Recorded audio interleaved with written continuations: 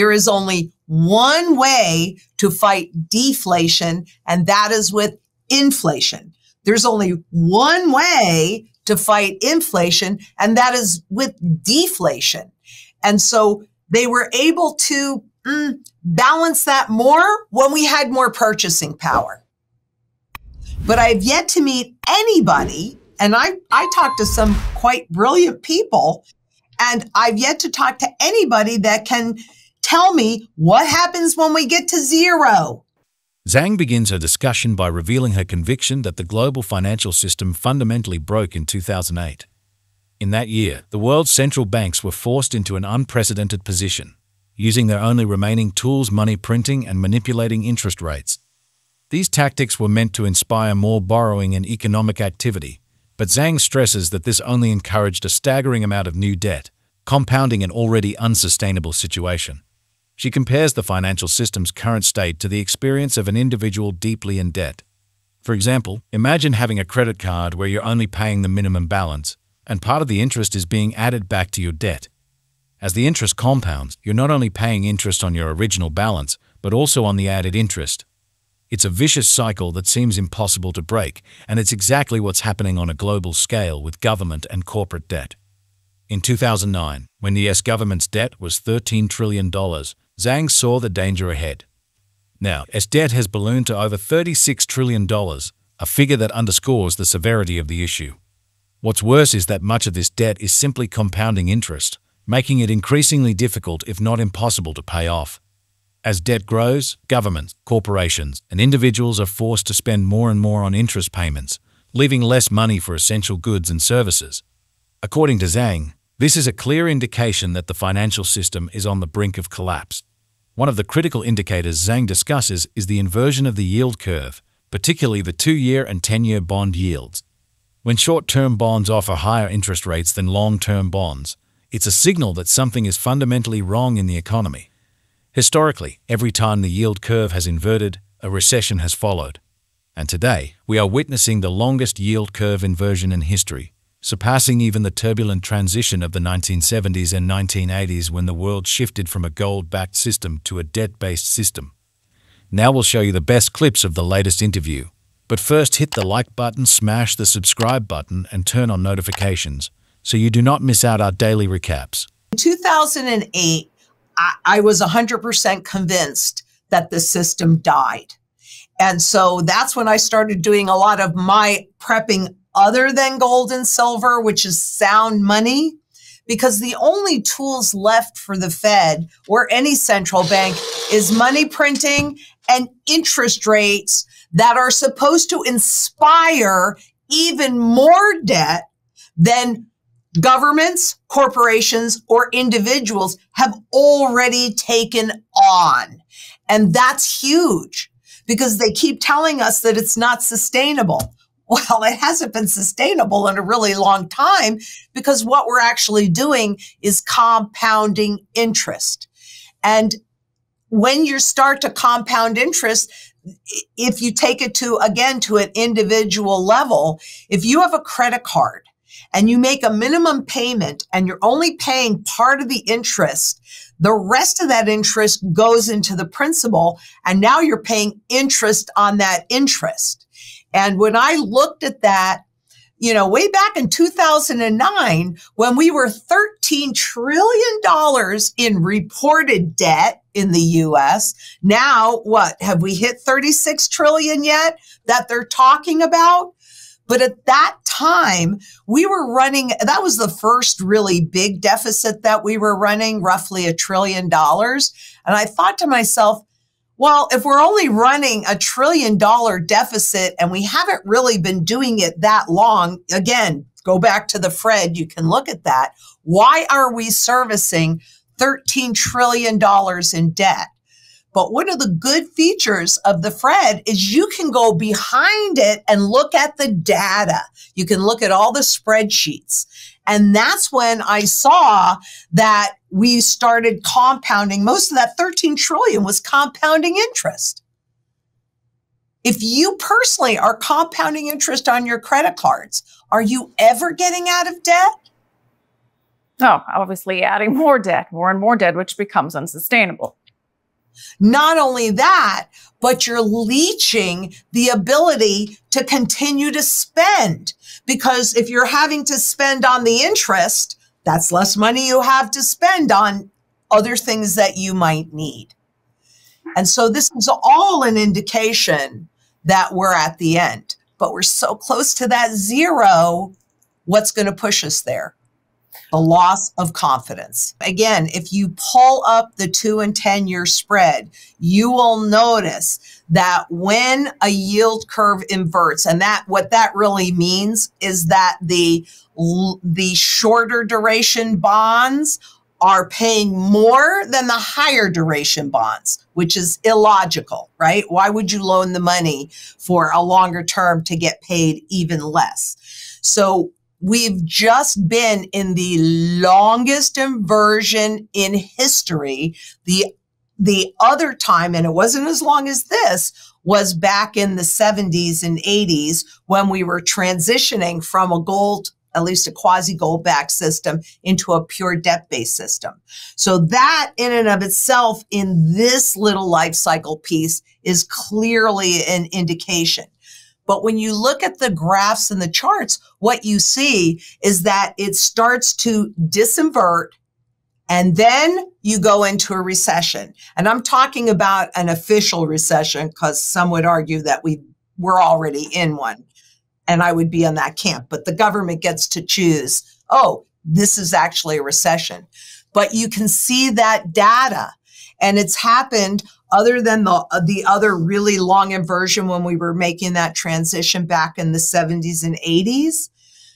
Every single time. Plus, we had the sham rule, which also indicated a recession was happening. And so we've gotten, there's not just one indicator, there's a whole litany of indicators of why I know we're going into a recession. There's multiple ones. There's less that I see. I don't see any that doesn't say we're going into a recession, honestly. And neither does Wall Street. This isn't just me saying it. You know, you can read the news, the headlines, and you can see even Wall Street is saying that.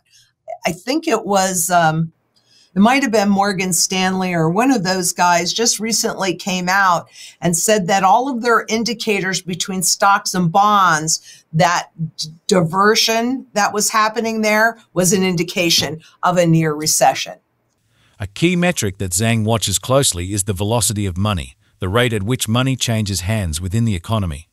A significant spike in this number can be an early warning sign of hyperinflation. Zang notes that while we haven't yet seen hyperinflation fully take hold, she firmly believes we are already on the path toward it. In her view, the Federal Reserve's only options are to lower interest rates and print more money, which will inevitably lead to higher inflation. As inflation spikes, the public will start to lose confidence in the system and the currency itself. According to Zang, this loss of confidence is the final stage of a financial collapse. Once the public realizes that their money is losing value at an accelerated rate, they will rush to spend it while it still has purchasing power. This behavior, in turn, will drive inflation even higher, creating a feedback loop that could spiral out of control. Zang predicts that by 2025, the effects of this inflation will become obvious to the general public. While inflation has already eroded the purchasing power of many, the worst is yet to come. The Federal Reserve's inability to curb inflation without triggering deflation or a full-scale economic collapse will lead to a period of extreme financial instability. Zang explains that while the Federal Reserve's actions have failed to stimulate the economy in any meaningful way since 1997, they have succeeded in one critical area: transferring wealth from the many to the few. As debt levels rise and inflation increases, the value of money declines, making it harder for average people to maintain their standard of living. Meanwhile, those at the top, who have access to assets that increase in value during inflationary periods, continue to grow richer. I believe that they're going to try and hold it steady through the elections, so not have a big crisis before then. But after that, I think all the gloves are pretty much off. And that's why and also I'm looking at the monetary velocity and the big spike there. And that's the number of times that money changes hands, which is indicative of, I mean, I could be wrong, and I really hope I am, but I believe with all my heart and everything that I know that we've already begun the transition to hyperinflation, and that there are a number of levels of confidence that have all since 2008 gone away. But that last level of confidence is public confidence in the system, in the currency.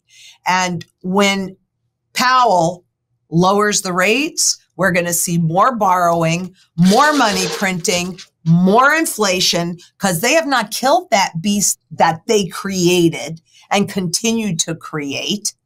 And I think it'll become very obvious. 2025 is when I would think it would start to become very obvious to the public, because I think the inflation will spike. What becomes obvious? That we are entering a period of very high inflation. There is only one way to fight deflation, and that is with inflation. There's only one way to fight inflation, and that is with deflation. And so they were able to balance that more when we had more purchasing power. But I've yet to meet anybody, and I talked to some quite brilliant people, and I've yet to talk to anybody that can tell me what happens when we get to zero. One of the most telling signs that we are entering a period of extreme financial instability, according to Zang, is the shift in consumer behavior. People are already making sacrifices, trading down to cheaper goods, postponing purchases, and doing without non-essential items. This change isn't limited to the lower and middle classes. Even wealthy consumers are starting to cut back, with luxury goods manufacturers scaling back production in response to falling demand. Zang points out that this shift in behavior is a direct result of rising inflation and declining purchasing power. As people struggle to make ends meet, they are forced to make tough choices about where and how they spend their money. This is exactly what happens in the early stages of a hyperinflationary crisis, when consumers rush to spend their money before it loses even more value. If you look on that graph, what you see is that there was a period of time when taking on more debt actually did stimulate the economy. But that peaked in 97. And ever since then, no matter how much more debt we've taken on, it has certainly stimulated inflation and the loss of purchasing power, but it has not really been economically stimulative. It's been more transferative, right? The wealth has transferred from the many to the few. And so when you look at that graph, the times that money has changed hands basically has fallen off a cliff with a teeny blip here or a teeny blip there. So I've been watching that quite closely, because once we go into a level where now the public is really starting to get rid of the money because they're recognizing the rapid inflation, and they want to use that money when it has more purchasing power. So that's exactly what happens in a hyperinflationary state. When somebody knows that the value, their purchasing power value, is evaporating rapidly, they get rid of those dollars or euros or whatever, or Argentine pesos, or, I mean, there's a whole bunch of currencies here, because that's when they start to recognize that loss of value. If they can keep it at that 2% like they talk about, people don't notice it and they don't change behavior. But behavior has changed. It's changed already. People are trading down. People are doing without. People are postponing purchases. And we're not just talking about the low-end consumer or even the middle-end consumer. We're also seeing this kind of behavior, not as great as the lower end, but even in the upper end, they're, watches, they're making fewer high-end watches and different things, because even the higher-end consumer is starting to have to make some choices.